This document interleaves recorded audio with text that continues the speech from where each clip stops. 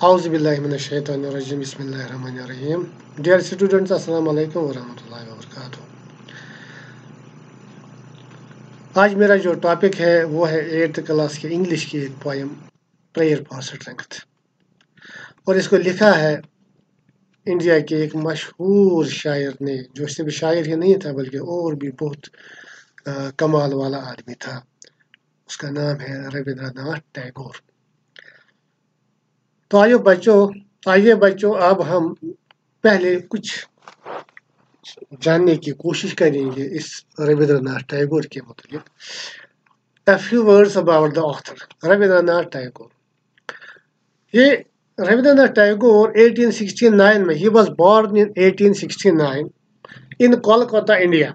He was an Indian poet and he died in 1944.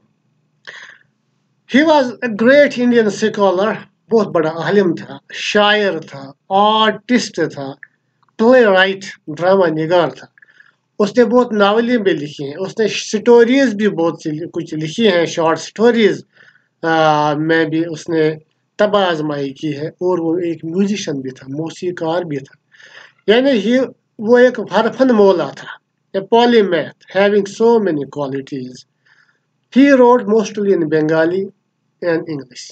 Bengali language में ज़्यादा उसने लिखा क्योंकि उसकी मदर टंग भी बंगाली ही थी, और इंग्लिश में उसने लिखी है अपनी शायरी, अपनी शॉर्ट स्टोरीज, वो बहुत कुछ। बेस्ट वर्क जो उसकी मानी जाती है that is Geetanjali. It was written in Bengali. It's a collection of songs, offerings, दुआ, इसमें दुआ है, गीत हैं, लिरिक्स हैं। इस तो इसको दुनिया में इतनी पजीराई मिली, मुल्क में ही नहीं बल्कि दुनिया में, कि इसको नोबेल प्राइज के से नवाजा गया। ये वो किताब है, गीतांजलि वो किताब है जिसके लिए टैगोर को क्या मिला? Nobel prize in literature. एक बहुत बड़ा एजाज होता है वर्ल्ड सतह पर, दुनियावी सतह पर, ग्लोबल लेवल पर इसको दिया जाता है हर साल। तो ये एक और बात इसके बारे में जाननी ज़रूरी है, वही कि first non European to win the Nobel prize in literature in 1913। Tagore ने 1913 में नोबेल प्राइज इनाम जीता, और वो पहला नॉन यूरोपीय था, यानी यूरोप के बगैर जो कोई मुल्क है जिसने जीता है। यूरोप में बहुत से ममालिक हैं, तो इंडिया यूरोप में नहीं आता, ये आपको पता ही है, as you already know. India is an Asian country, so with the winning of this prize, so this was the first non-European man to win this great prize of the world. तो अब हम इस poem के मतलब थोड़ा सा जानेंगे कुछ अल्फाज में। My dears, this poem is a supplication to God. Supplication means दुआ। ये जो पोएम पढ़ने हम जा रहे हैं, prayer for strength, it is a supplication to God. ये अल्लाह की दुआ मांगता है, शायर दुआ मांगता है। What does he pray for? The poet implores God to make his heart strong enough to bear the joys and sorrows. शायर अपने खुदा से इल्तिजा करता है, वो उससे मांगता है, क्या मांगता है कि उसका दिल, उसका हार्ट जो है, इसको इतना मजबूत बनाए कि वो दुनिया के ये उतार चढ़ाव, दुनिया के जो खुशियाँ और गम, इनको वो बर्दाश्त कर सके। ये आपको पता ही होगा कि किसी वक्त इंसान गमों में डूब जाता है और मर भी सकता है। अगर कोई कमज़ोर दिल वाला इंसान हो जिस पर गमों के बाद गम पड़े, तो वो जान भी दे सकता है इन्हीं गमों में।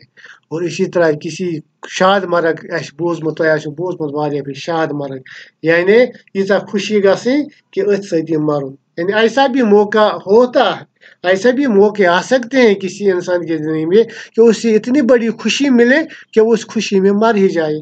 तो दरअसल शायर जो है रविंद्रनाथ टैगोर जो है, ये अपने हार्ट को बैलेंस्ड रखना चाहता है, और इसीलिए अल्लाह से दुआ मांगता है कि उसका خدائے میون دل بنا یوتاہ مضبوط کہ بہ گژھٕ دۄنوَے خوشی تہٕ غم تہِ ہٮ۪کُن برداشت کٔرِتھ. We praise to God to grant him strength to work for physical, educational and spiritual advancement of his people. اور وہ کیا مانگتا ہے, وہ مزید بھی دعا مانگتا ہے اللہ سے کہ اللہ مجھے اتنا طاقت دے, مجھے اتنا طاقتور بناؤ کہ میں اپنے لوگوں کے لیے, انسانوں کے لیے ان جنرل, اپنے ملک کے لوگوں کے لیے ان اسپیشل, یعنی خاص طور اپنے لوگوں کے لیے, اپنے ملک کے لوگوں کے لیے میں کیا کر سکوں, ان کی ایڈوانسمنٹ, ان کی اسپرچول ایڈوانسمنٹ, ان کی روحانی ارتقاء کے لیے, ان کی تعلیمی ارتقاء کے لیے, ان کی فزیکل یعنی جسمانی ارتقاء کے لیے میرا بھی کچھ رول بنے, میرا بھی کچھ رول ہو. تو یہ اللہ سے ایسی دعا مانگتا ہے. مزید بھی وہ کچھ خاص دعائیں مانگتا ہے. یہ چھوٹی پوئم ہے. اب ہم آئیں اور جاننے کی کوشش کریں کہ what else he prays for. So this is the point. This is my prayer to thee, my Lord, strike at the root of penury in my heart. Give me the strength slightly to bear my joys and sorrows. Give me the strength to make my love fruitful in service. Give me the strength never to disown the poor or bend my knees before insolvent might. Give me the strength to raise my mind high above daily trifles. And give me the strength to surrender my strength to thy will with love. یہ تو ہمارے پاس poem ہے. اب ہم اس کا meaning جاننے کی کوشش کریں گے, اس کو انڈرسٹینڈ کرنے کی کوشش کریں گے کیا دعا مانگتا ہے اللہ سے شاعر. کیا کہتا ہے, This is my prayer to thee, my Lord, strike. او میرے رب, میری دعا آپ سے ہے, یہ میری دعا آپ سے ہے. Strike at the root of penury in my heart. Penury, as you know, my dears, penury means غریبی. لیکن یہاں penury اس کا میننگ نہیں ہے. دل کی غریبی, دل و غریب آسن. گو دلس کھائی آسن. دلس منز نہ اصل کرنک جذبہ آسن. یعنی جب کسی انسان کے اندر کچھ کرنے کا جذبہ ہی نہ ہو, نہ اپنے لیے نہ کسی دوسرے انسانوں کی بہتری کے لیے, جب اس کے اندر کوئی جذبہ نہ ہو, جب اس کے اندر خیالات جو ہوں وہ گندے ہوں, جب دل میں خیالات ہوں گندے ہوں, تو ایسے دل کو ہم کہیں گے غریب, پینیوری یعنی پینیوریس ہارٹ, یعنی ایسا دل جس میں کچھ ہے ہی نہیں, جو بنجر ہے. تو یہ کہتا ہے, اللہ سے مانگتا ہے دعا رابندرناتھ ٹیگور, او مائی lord strike at my heart. یعنی میرے اس دل پر ایسی ضرب لگاؤ کہ اس میں یہ گندگی تمام دور ہو جائے. اس میانس دلس یہ پھپھر ات ترا یوت ٹاس کہ ات گژھِ سورُے پاک واک دفع گژھُن, ات گژھِ سٲرٕے یہ گندگی دفع گژھٕنۍ. تو اس طرح سے یہ مانگتا ہے اللہ سے دعا یہ شاعر رابندر ناتھ ٹیگور. تو اسی لیے کہتا ہے کہ اسٹرائک, اس پر مارو کیونکہ اس پر زنگ لگ چکا ہے, اس ہارٹ پر زنگ لگ چکا ہے. اس کو ایسا ضرب مارو کہ میرے دل کی یہ جو زنگ ہے یہ ختم ہو جائے, اور جو پھوڑا ہے یہ پھٹ جائے, اور اس میں یہ صاف ہو جائے. Give me the strength lightly to bear my joys and sorrows. Oh God, میں اپنے دکھ اپنے غموں کو اچھے انداز میں برداشت کرنا چاہتا ہوں, اس لیے میرے دل کو ایسی طاقت دے, مجھے ایسی طاقت دے.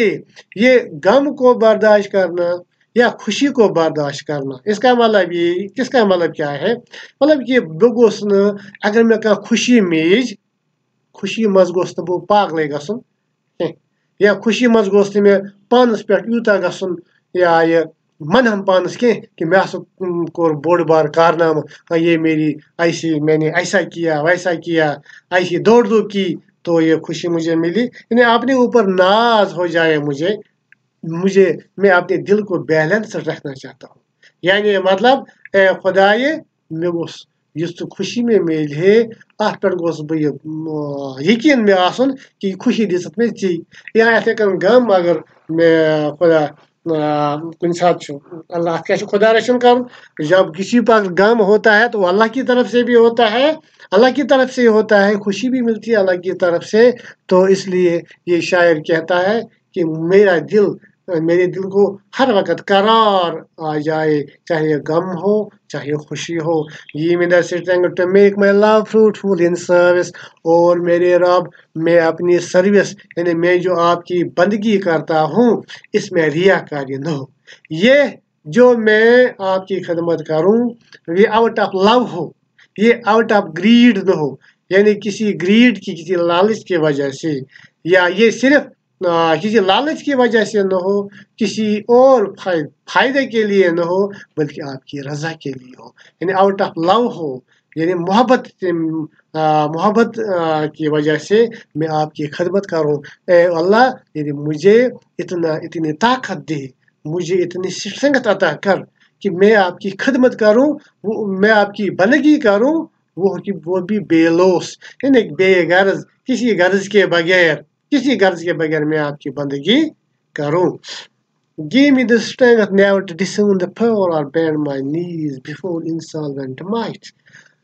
او اللہ مجھے یہ بھی مجھے اتنی طاقت دے کہ میں کسی غریب کو دتکاروں نہ میں کسی غریب کو نہ دتکاروں یعنی میرے دل میں یہ جذبہ ہمیشہ پیدا کر میرے اندر یہ طاقت ہمیشہ دے کہ میں غریبوں کا رکھوالا بنوں میں غریبوں کا پالن ہار بنوں یعنی میرے اندر ایسی محبت دے لوگوں کے لیے غریبوں کے لیے اور بینڈ مائی نیز بفور انسان یعنی اور میں کسی غلط طاقت میں کسی دنیاوی حکمران دنیاوی طاقت کے سامنے نہ جھکوں یعنی مطلب یہ کہ یعنی بینڈ مائی نیز کا مطلب ہے میں نہ جھکوں کسی دنیاوی طاقت کے سامنے یعنی مجھے ایسی طاقت دے کہ میں بے نڈر بے خوف ہر کسی کی خدمت کروں غریبوں کی خدمت کروں اور جو بھی دنیاوی طاقتیں ہیں ان کے سامنے میں نہ جھکوں انسالونٹ مائٹ یعنی وہ طاقت جو دنیا میں ہے جس کا ہم ریسپیکٹ نہیں کرتے ہیں دل میں اگر کرتے بھی ہوں صرف زبان سے دکھاوے کے لیے لیکن اندر سے اس کی کوئی ریسپیکٹ نہ ہو تو پھر کیا کہتا ہے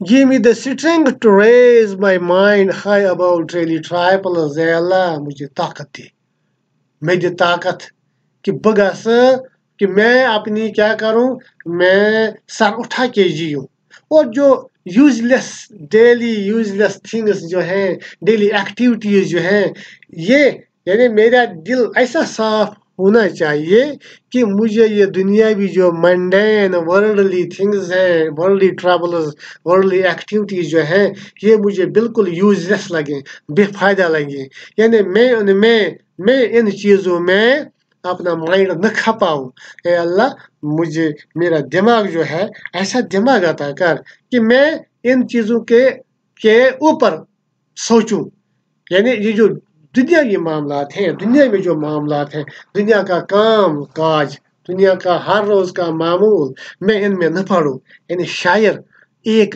ایسا قریبی تعلق اللہ سے گاڈ سے پیدا کرنا چاہتا ہے جس میں وہ چاہتا ہے کہ وہ اسی میں کھو جائے اللہ کی محبت میں کھو جائے اور دنیا جو ہے نا جو اس کو ہیچ لگے دنیا کے کام کاج سارا جو دنیا میں رنگ ریلیاں ہیں یہ شاعر کو ہیچ لگے یعنی بالکل فضول لگے تو شاعر ایسا دماغ چاہتا ہے اس طرح اسی دعا مانگتا ہے شاعر اور کیا کہتا ہے last line and give me the strength to surrender my strength to thy will with love اور اے اللہ میں اپنی طاقت کو آپ کی طاقت کے سامنے سرنڈر کروں مجھے ایسی طاقت دے کہ میں آؤٹ آف لو میں صرف آپ کی رضا کے لیے میں آپ کو صرف آپ کی خوشی کے لیے مجھے اتنی طاقت دے کہ میں اپنی طاقت کو آپ کی طاقت کے سامنے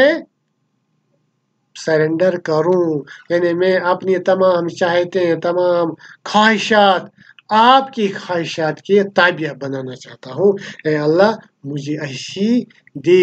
یعنی یہ جو دعا یہ زن رابندرناتھ ٹیگور یم جائے یہ دعا منگان یہ بالکل یہ تقریباً پرٛٮ۪تھ کانٛہہ اِنسان گوٚژھ یَژھُن. مےٚ چھُ وَننُک مطلب یہِ کہِ یہِ گوٚژھ پرٛٮ۪تھ کانٛہہ اِنسان یَژھُن کہِ یُتھ دُعا کَرُن. یعنی خۄدایہِ مےٚ مت کر تہٕ أکِس لمحس تہِ پنٛنِس پانَس حوالہٕ کینٛہہ. تو اس طرح سے دراصل شاعر یہ ایسی ہی دعا کچھ مانگنا چاہتا ہے. اے اللہ مجھے اپنی میں آپ کی میں جو بھی کروں وہ آپ کی مرضی کے تابع ہو.